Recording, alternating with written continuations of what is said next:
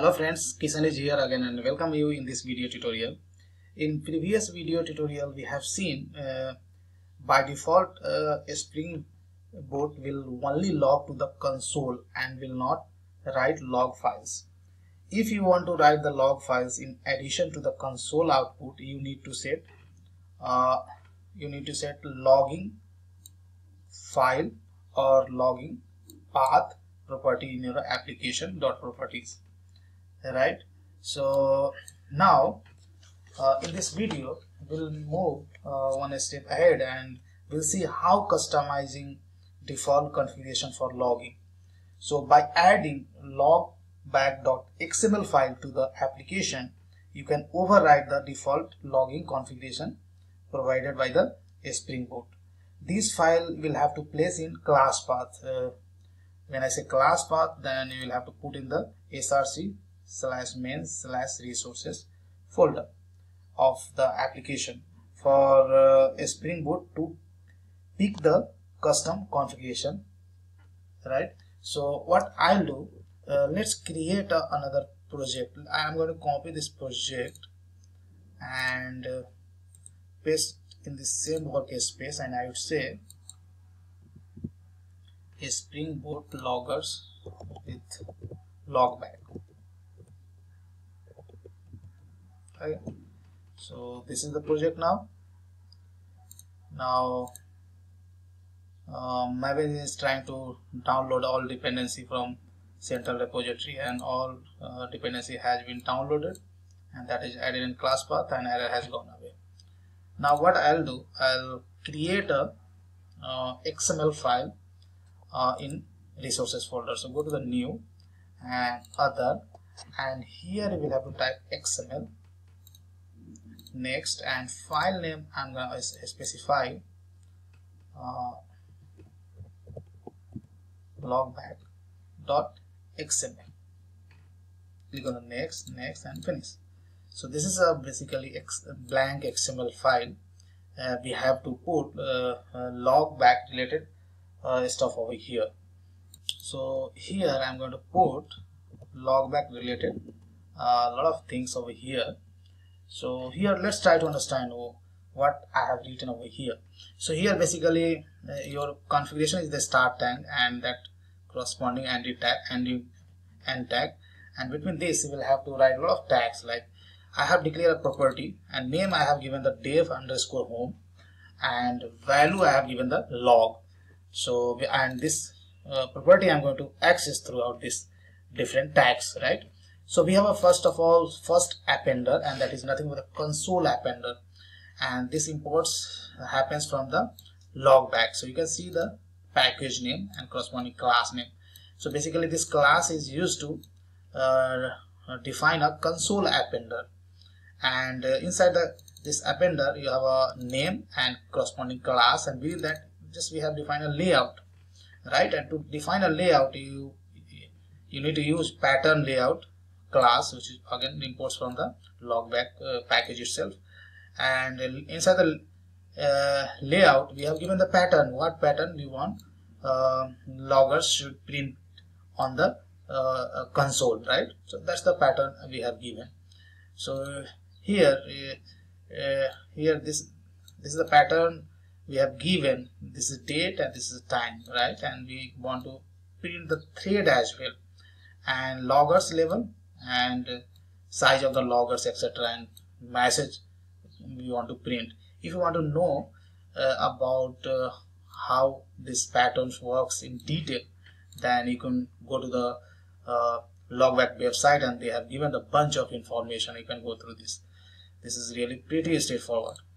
Now this is our first appender, which is for the console output, right? std out we have given this name, you can give anything.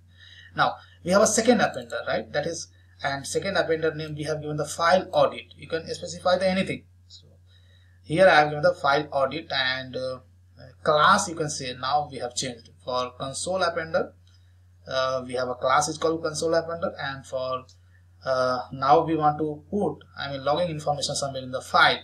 So that's why we have a rolling file appender, right? So you have a simple file appender, and second is the rolling file appender.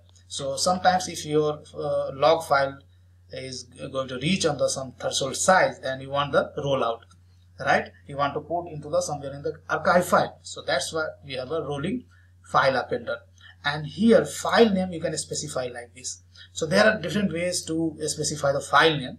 So here file name, we are accessing this variable which we have to just declare over here, right? So this will replace with the logs, right? logs / debug.log. So in your project, basically logs directory is going to create, and within that we want to create the debug.log, right? And this basically we want to keep the separate file the debug purpose. If your log level is debug, then all those logging information will go to this file.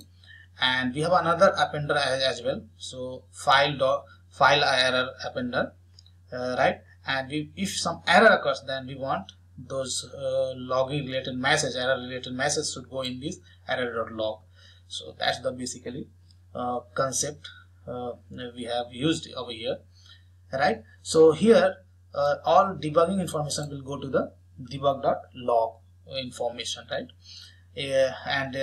Here for this appender we are setting the logging level on the bottom, right? Here you can see we have given loggers name equal to, we have given the package name of our class, and label we have given the debug.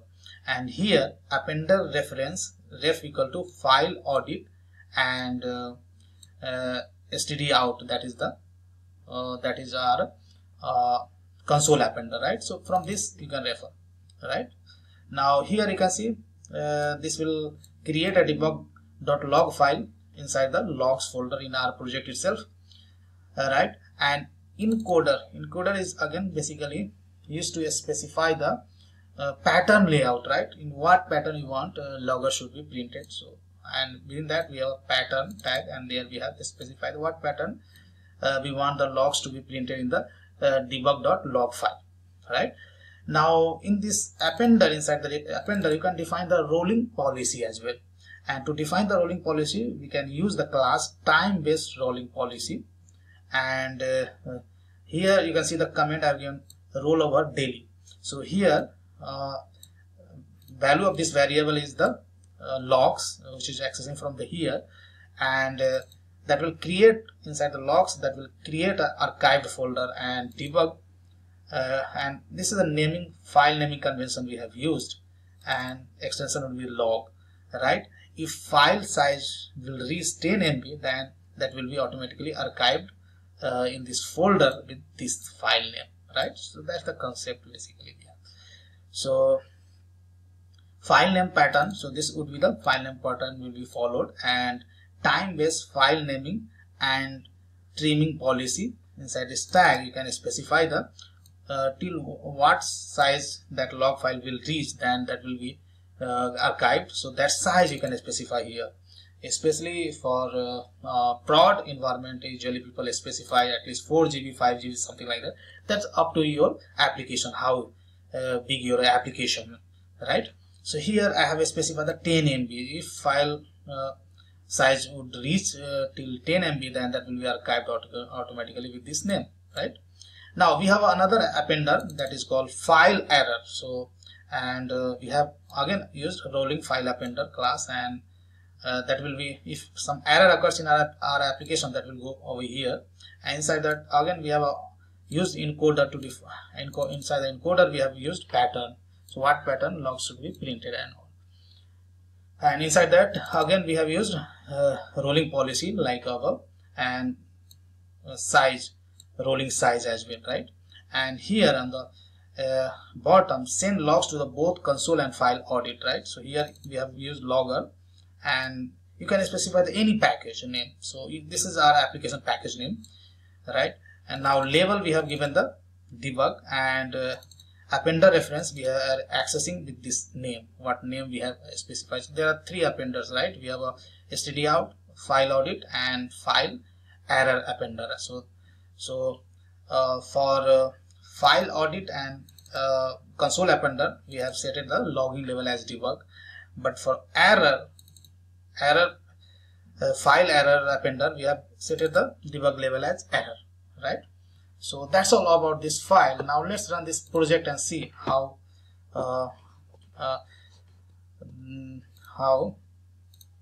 basically loggers are getting printed in the console and how loggers are getting created in the somewhere in the file, right?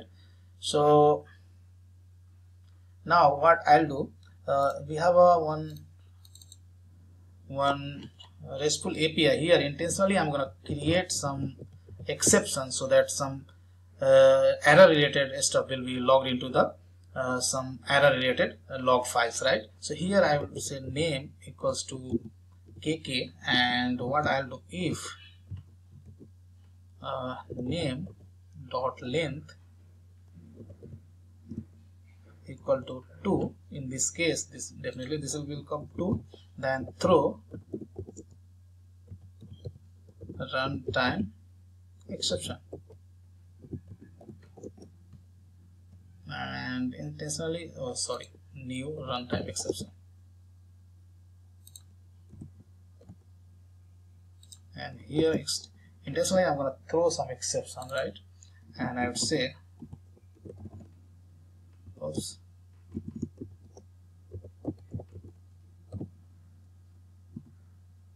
exception has occurred, right?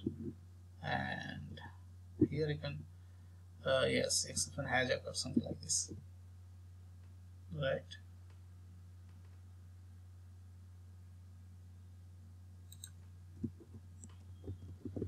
Now let's run this application. Now I'm going to run this application, and our server port is now, sorry guys, I was supposed to comment these things we don't want, so this is going to handle in our logback.xml itself. So these things I'm gonna comment all the stuff, and port number I have given 9090. Now let's run this application.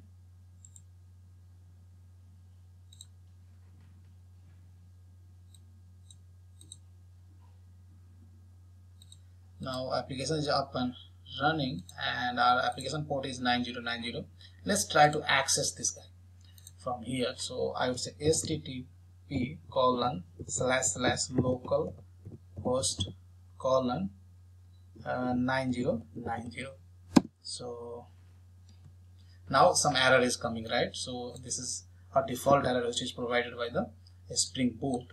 And if I refresh this project, and here you can see logs that is created, right, which we have given, and inside the logs you have a debug.log, all debugging information.